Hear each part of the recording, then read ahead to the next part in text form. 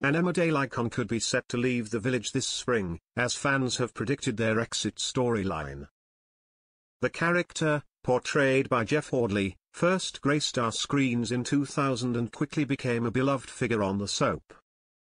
Over the years, he has been embroiled in numerous major storylines, from family feuds to murder, ensuring his time in the Dales has been anything but dull.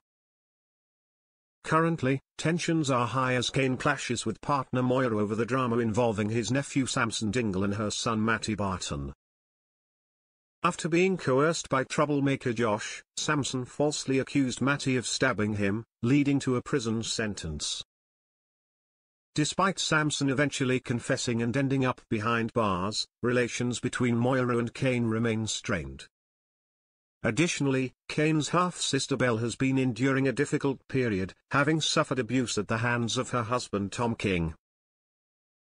However, she recently ended their marriage and travelled to Scotland to visit her father Zach Dingle, played by the late Steve Halliwell, reports the Manchester Evening News.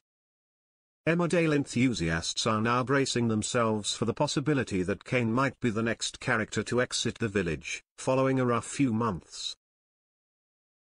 On an Emmerdale Facebook fan page, a viewer speculated, what if Kane storms off to Zach and Debbie's and nurses Zach whilst he dies and then stays to run the business up there?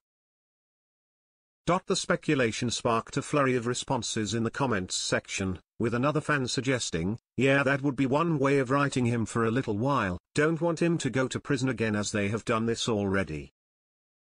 Another chimed in, I think he's leaving for a bit but he usually comes back after a rest.